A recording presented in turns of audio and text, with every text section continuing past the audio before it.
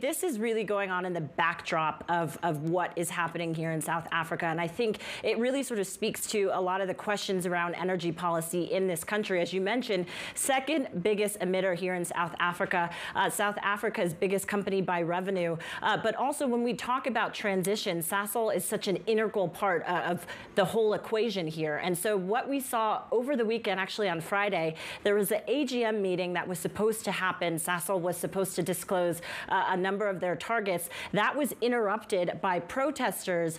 And at the same time that was happening, the key stakeholders for Sasol, that's Old Mutual and also 91, expressing concern about Sasol's emissions targets, saying that there's still not enough clarity about how they're actually going to get there.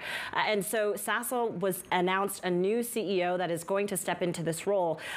And this new CEO is really going to have a big task ahead of it. In particular, we have a number of these questions around the energy transition, but there's also still questions around what happens to a number of these coal-fired plants. And so there's still a lot of headway that this new CEO has to make, and a lot that this company in particular needs to prove to investors to really instill some confidence that it can be a part of the transition that this country needs to see, and a lot of people are paying attention to.